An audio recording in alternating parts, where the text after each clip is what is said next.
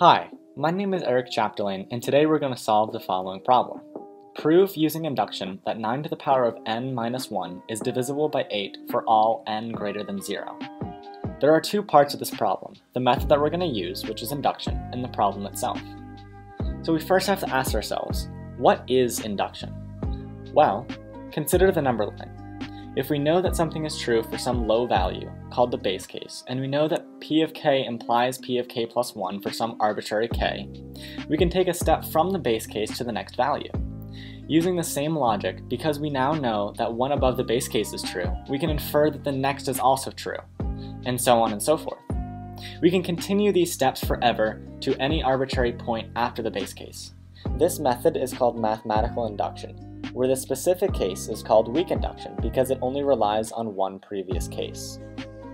Now, let's enter the belief stage of this proof and visualize what's going on. Let's consider a line of length 9. If we cut off 1 from it, we are left with a line of length 8. Now let's increase the dimension so our line now turns into a square. We can also consider increasing the dimension of 1, because 1 to the power of anything stays 1. So now we subtract the square on the bottom right. Notice how the side length of this square is 9. If we divide the shape into two parts, we can consider the side length of the top rectangle to now be 8.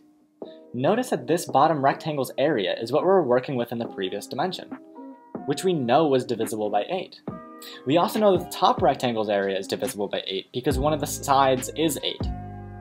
We also know that the addition of two numbers that are divisible by 8 results in a number that is also divisible by 8. So by this, we can see how our statement is true for any dimension. Now, let's turn this into a formal proof. As we mentioned before, an inductive proof involves two things, the base case and the inductive step. For the base case, let's first define our predicate, or the statement that asks if the problem is true. In order for a specific equation to be divisible by 8, there must be an integer value that multiplies by 8 to result in that number. For this, I represent that integer as b. The base case is the first number in which this returns true and then continuously returns true, so on and so forth. Recall from the problem that it stated that we are only looking for numbers greater than 0, so our starting value should just be 1. Solving for b now results in the integer 1. And because this is an integer, this statement is true for p of 1. The next part of our inductive proof is the inductive step. The inductive step states that if a statement is true for an arbitrary k, does that also imply that it's true for k plus 1? So recall that p of k is the following, where b is some integer.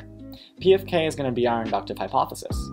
If this is true, does that also imply that p of k plus 1 is also divisible by 8?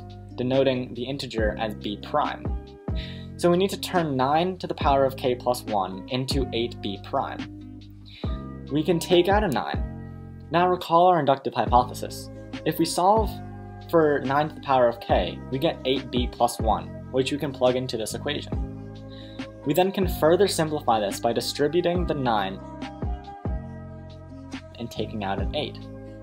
Notice that we are left with 8 times an integer. We can rewrite it as 8 times b prime, thus proving our inductive step. Because we proved the base case and the inductive step, we proved by induction that 9 to the power of n minus 1 is divisible by 8 for all n greater than 0. Thank you.